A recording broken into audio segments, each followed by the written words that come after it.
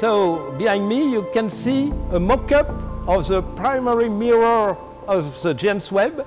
So a 6.5 meter mirror made of 18 hexagons. You can see the various hexagons. So just to show you in full scale how big is the James Webb primary mirror. You can see a lot of things in this image, a lot of galaxies.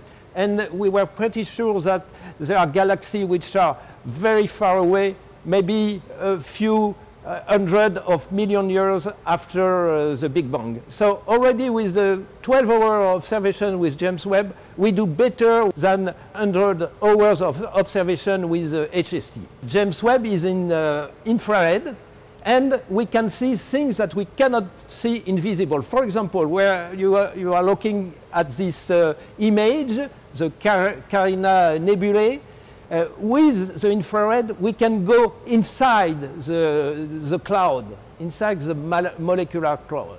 And what I was really impressed by this image, when you zoom, you see details, extraordinary details that they have never been seen even with HST.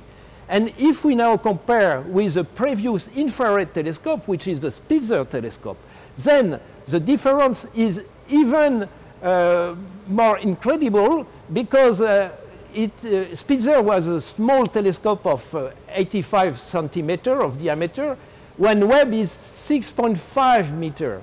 And with that, you have an image quality incredibly better. I have been the French copier, that's the responsible for France, of the contribution to the MIRI instrument, which is one of the 4 instruments of James Webb. And it is the instrument in the wavelength range starting from 5 microns to 28 microns. It's a mid-infrared instrument.